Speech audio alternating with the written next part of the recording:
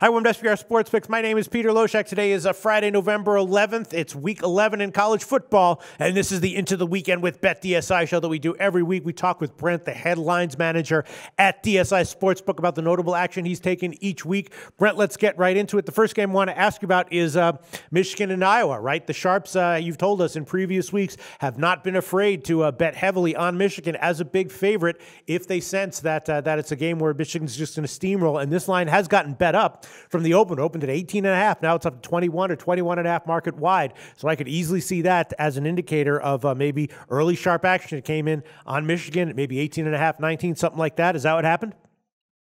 Yeah, I mean, it was around 18 where the initial hit started coming, but it wasn't so much anything particularly sharp, just people who were firing, a couple of dimes at a time on Michigan all the way. Right now, I mean, that line did climb all the way up to 22. We got kind of like, a respectable bet back the other way, so it dropped back down to 21.5. That's where we sit right now. I think if you look at, the wager count on this game, it gives you a better indication of the line movement. We're talking almost like 3-4 to 1, the wager count in favor of Michigan. So, respectable money, I guess, who drove it up. But again, like I said, we took money back that was respectable in the plus 22. So nothing, no list guys involved in this as of yet, no sharp money involved in it yet. But like I said, I do have a wager count almost 4 to 1 favoring Michigan. So that's kind of, why the line movement went the way it was. Again, they're a road favorite, 21.5 points at Iowa. Seen a little bit of movement on the total as well. Just gone up from like 50, we went up to 51, I think it was, took a bit back down. Nothing sharp involved in that yet. Kind of respectable money on the initial bet on the over 50, so that's where we're kind of trending towards the over there. I wouldn't be surprised if this one went back up to 51, but on the total, nothing, no list guys involved in the total, the side either. My count on the total, no surprise, almost like 6 to 1 favoring the over, and again, people who are public guys who are looking at Michigan minus 21 or 21.5, people have no problem going over 50.5 or 51, that's for sure. All right, and then another game, and with a team with a similar profile is Louisville, and we know that there was that 1 week where the Sharps did come in on Louisville as a huge favorite, and then they got burned. But then the next week, Louisville came back and did get a blowout win and covered as a big favorite. And this line also against Wake Forest has gotten bet up a bit. It opened 31.5, 32, 33 at various places. Now it's up to 34.5 or 35. I don't know. That could have been sharp action as well, right, Brent? Yeah, I mean, it seems like every week we're talking about Louisville for one reason or another, whether the public is hammering them or the Sharps are going against them, or Sharps are on them, the total going over, whatever it is, it seems like Louisville always comes up, and they're sitting there at 8-1, number 6 in the latest ranking and stuff like that. So they're one of those teams, I guess, that seem poised to just, waiting for someone in the top 4 to lose, and they have said basically that, any chance we get to roll up the points, we're going to roll up the points. Now, public's going to be behind a team like that anyway. So the fact that the coach is coming out and saying, "Hey, we're going to roll up the points if we need to," we certainly will. They'll say, "Okay, well, maybe I was a little afraid of laying 33.5 or 34, but maybe I'm not so much now." But I do have sharp action on this game, Peter. Unfortunately, it is with the public, which is Louisville. The sharp action that I took here was at 32.5. So I mean, we opened up there, and that's where we took the first hit, the first real sharp hit. There haven't been more sharp hits since then. Since going to 34.5, we have taken some nibbles back, but again, respectable guys, not list guys per se, but definitely the sharpest of the sharp action on this game is on Louisville, minus 32.5. No surprise that I've got my total count is just, it's, I'm going to say 18, 15 to 1 on favoring the over in terms of the actual number of bets I've taken. Just to put the total in perspective in terms of how the public likes the total. Now, I don't have any sharps involved yet, but I don't have a bet on the under yet. Right. Wow. Yeah, like I'm not saying like I don't have many bets. I'm saying I don't have one bet on the under yet. Huh. And yet, with all that public action, there was no sharp action mixed in there on the over. Yeah, no, not at all. Again, my count's just way, way crazy in terms of the over. So I could definitely see this one going up in terms of the number. Again, we kind of like sit and wait and see if the sharp's going to come in on the under or that before we make the number move like that. But I mean, it's probably getting to the point where, we're going to start looking at this game total going over. All right. And then the next thing I want to ask about USC and Washington. And last week, Washington was a big favorite that took sharp action, and the Sharps got a nice winner, easy casher there. Congratulations, Sharps. So obviously, obviously, the Washington is on the radar screen of the Sharps as being a team that is good, great, but not necessarily overvalued and possibly undervalued. This week, the line has gotten bet up. It's now about 8.5 or 9 at home against USC. What's the action profile like for USC at Washington?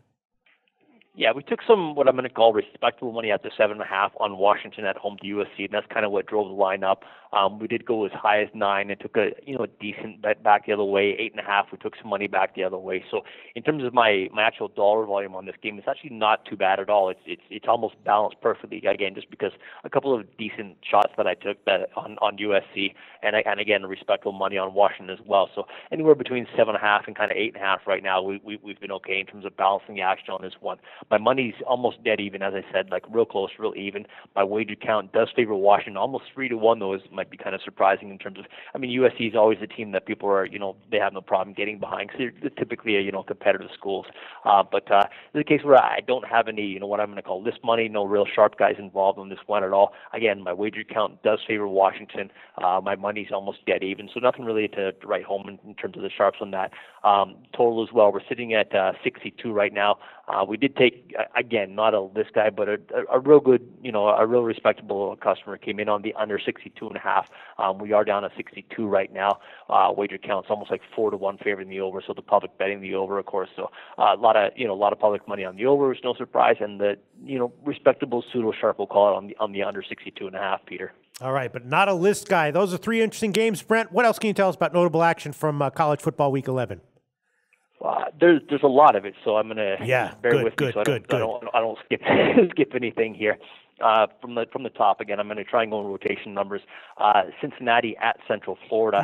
We're sitting Central Florida as a 12-point home favorite right now. The sharp action I took on this one early in the week was on Cincinnati. That was at plus 13 and minus 0.5 as well on the juice. So Cincinnati plus 13, minus 0.5 was sharp. We're down to 13 on the home favorite Central Florida. Again, we touched on Louisville minus 32.5. Dropping down to Tulsa at Navy. Navy, that line has flipped. Tulsa was a road favorite of minus 2.5, and right now I have Navy as a home favorite minus 2. Again, Navy in this case would be the sharp play plus the 2.5, so I have sharps on Navy. Again, they're a minus 2 home favorite now, and the sharps took them when they're getting plus 2.5. Drop down to Colorado State at Air Force.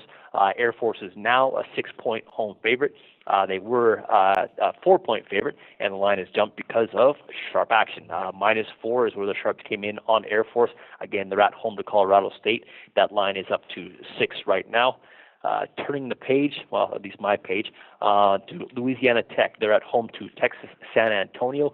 Louisiana Tech got the sharp action early in the week, minus 20, minus 105. So sharps are on Louisiana Tech. We're sitting at 21.5 right now. I got a couple nibbles back on Texas San Antonio at that point, but nothing, not enough to move the number back down at all.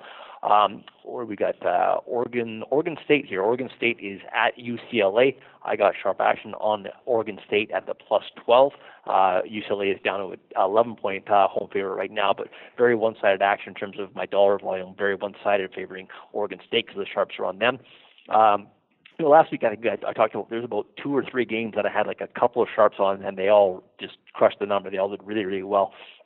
This is one game, UTEP at Florida Atlantic. Maybe surprising a game like this would be didn't pegged by the Sharps, but they look for value where they can find it. Florida Atlantic minus 2.5. I took a one sharp bet there. We jumped to minus 3. Took another sharp bet at Florida Atlantic minus 3. We're sitting at 3 minus 120 right now, just kind of hoping to get some money back on UTEP. But Florida Atlantic looks to be a very strong favorite, that's for sure. Down to Baylor and Oklahoma. Baylor at Oklahoma, line is 17 right now. Oklahoma, the home favorite.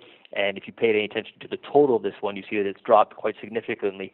I took sharp action on the under 81, another bet on the under 80, and now we're sitting at 78.5. So I have two sharps and another kind of pseudo sharp, we'll call it, on the under this game. This is one of those cases where we typically get a lot of public money on the overs. Baylor, we usually get over money. Oklahoma, we get over money. So we got a lot of over money in this one, almost 3-1 in terms of my wager account on favoring the over. My money's way one side on the under. Again, under 81 is where the sharpest of the sharps came in there. And down to Tulane at Houston. I got another total for you there.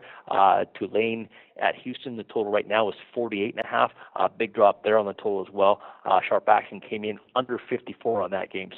that's quite a big move and a lot of sharp action on the under there, Peter.